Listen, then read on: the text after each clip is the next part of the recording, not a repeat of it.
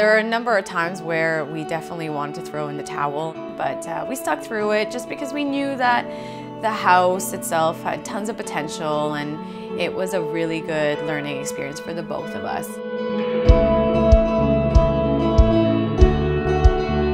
I'm Kristine and I work as a vendor coordinator. My name is Jorge and I'm a teacher at a local high school. Well, we decided to buy an older home instead of a new home because the affordability was there. Buying a brand new home was more expensive. And we went in thinking, well, you know, we could afford more for the amount of money we put down, and then slowly we'll renovate it over time and make it what we wanted it. We would describe the style of our house as, I guess, light and airy. Not too much clutter, but not bone stark and cold either. So try to strike a balance between the two. Another big part of our decoration plan, I guess, was to use artwork as a focal point. The pieces that we have in the house were curated, and that it's the stuff that we, scoured through, like, antique markets and found that we loved. So there's a whole story behind it. We don't just go to the big box stores and just be like, oh, okay, well, I like this. So I think that adds to the personality of the house.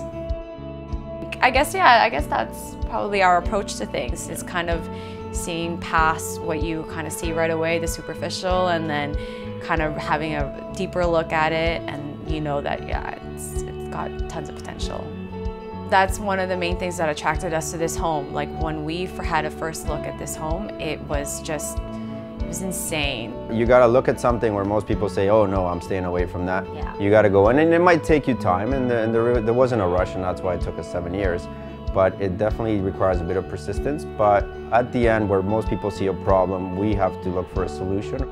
It was hard, but what I hope, I don't know, maybe whatever you choose to come away with this, whoever's watching this, is that anything hard that you do in life is always worthwhile. So I think the end result of this house shows that.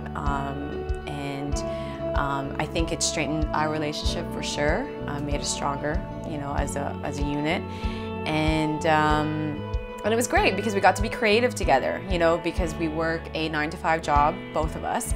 And so we come home, and although it's a mess, it really did give us the opportunity to be creative together and work together, compromise, and just a huge, huge learning experience.